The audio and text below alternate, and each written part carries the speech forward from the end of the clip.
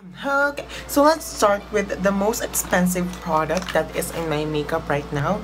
It is the Urban Decay Naked Heat Palette. This is, by the way, $54, which is worth 2,200 Philippine pesos for 12 shades. So this is how the palette looks like together with the packaging. I have to say, it's a really beautiful warm tone palette, but you're only getting 12 shades for $54. And of course, it comes with a nice, beautiful blending brush. So these are all the swatches of all the shades. As you can see, it's really pretty and very consistent with the pigment. The only thing that I have to say on swatch is this shade right here.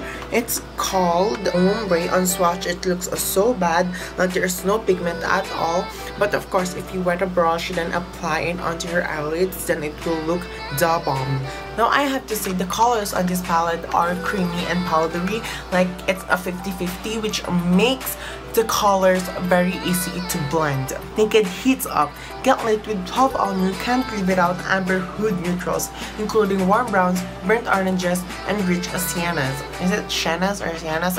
I don't fucking know. From a super smooth red-brown matte and a glimmering copper to a deep shifty bronze, this palette has everything you need to create sultry daytime looks, intensely smoky nighttime looks, and everything in between. Is it worth $54 for a palette? I think no, because there is like other palettes that are just way cheaper and that has just like the same quality, blendability, and pigmentation. Like for example, take Morphe's 3502 palette. The Morphe 3502 palette retails for $23, and if you use Beauty Guru's discount codes, you're getting like some bucks off, and I feel like it's just so cheap, and you're getting 35 shades in it. Now to conclude this review, do I like this palette?